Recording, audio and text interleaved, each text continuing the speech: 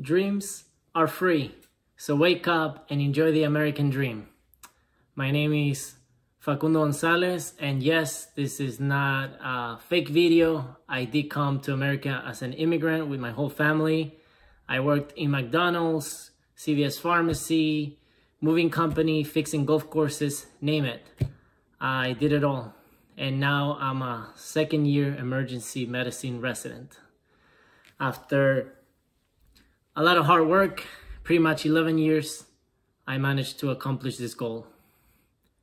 So I hope my story motivates you. This is my story, and this is not those typical videos, so 3 easy steps to become a doctor and a millionaire. No, I'm a very realistic human being, but very positive attitude towards life in general. So it was not easy for any means. It was very hard and difficult, the path I took and how I managed to accomplish this. But it's a path that pretty much I believe anyone can take. Doesn't matter if right now you're working at McDonald's, CVS Pharmacy, Starbucks, moving company, you're cooking in the kitchen, which I also did as well. If you want something and you're willing to put in the work and sacrifice certain things, you can do it. Pretty much it all started in December 2020 when I came to the United States. And I remember me and my family, the first word we learned was no speak English. And that's all we knew how to say. No speak English. And just like now you may encounter people or patients that say no English, no English. And that's just, it's hard because you are learning a new language.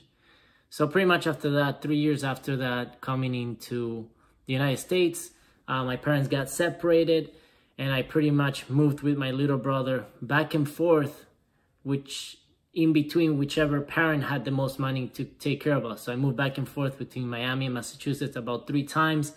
I went to 2 high schools, almost a 3rd high school. And obviously that was not easy by any means. But I just knew I had to keep studying. Just for some reason, I always knew education was the great equalizer. Like the quote says, Horace Mann, education is the great equalizer. And I truly believe that. Then after that, after high school, I went to community college in Miami, 2 years. Then I transferred to Northeastern University in Boston. I did 5 years. And then after that, I worked as an EMT and bartender at the same time. Eventually got into medical school. I did 4 years of medical school. And then I got into residency for emergency medicine. Of course, in between all that 11 years, it was not easy at all. I actually worked 40 hours on top of school for as long as I can remember. It all started when I was 16 years old to help my mom pay the rent when she was working 3 jobs to pay the rent. So I used to get out of high school, go to work in McDonald's, and even my nickname was like McChicken. And I didn't mind. I thought it was whatever. But clearly, you know, I missed parties. I missed hanging out with friends because I had to do school, go to work, finish at 10, 11 o'clock at night, take the bus, obviously, get home, study, go to bed, and repeat the same. And since then, I always just kept studying. After McDonald's for like 1 year and 3 months, I moved to CVS Pharmacy. So I was a photo lab technician there. Again, was it high school? I think I was in college by that time. College, then go to work, all in bus. I had a car finally when my last year of college, and obviously it's a used car, Honda Civic, like 1980 or something. So obviously after buying my first car, I was very excited. I felt very accomplished. And even while in college, after CVS Pharmacy, I went to work at a hotel and spa restaurant slash, you know, everything.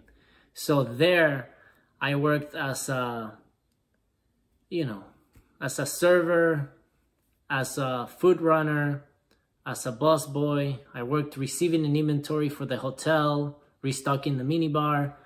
I worked as a pool boy. I worked on Sundays helping with the Vingo on Sundays, setting up the audio equipment.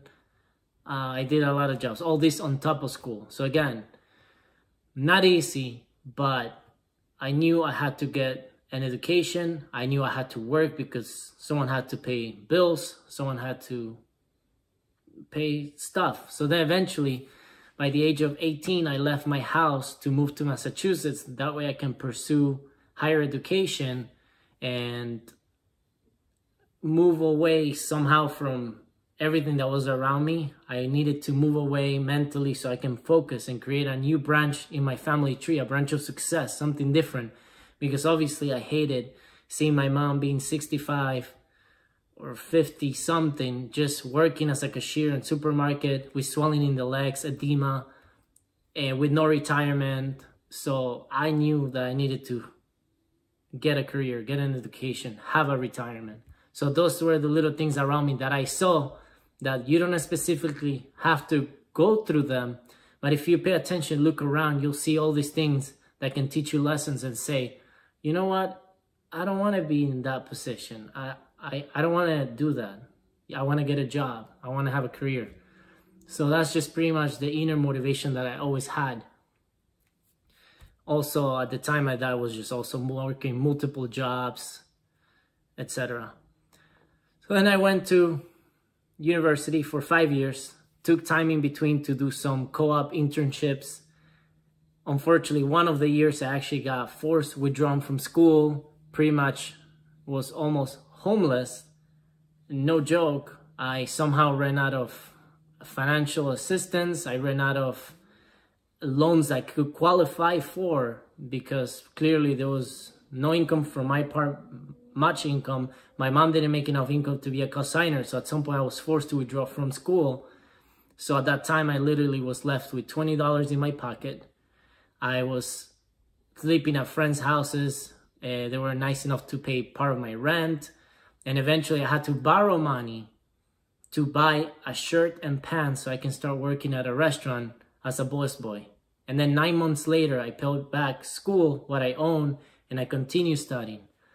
Again, I'm making it sound like it was something, but I can assure you it was very hard because I had come to Boston to chase the best education possible. Yet here I was thinking how I'm going to pay for my next meal. So this was very hard. But again, you have a goal in mind. You keep going for it. It's going to be hard. And like Sylvester Stallone says, I love his quotes. It's not about how hard you can hit, but it's about how hard you can get hit and keep moving forward.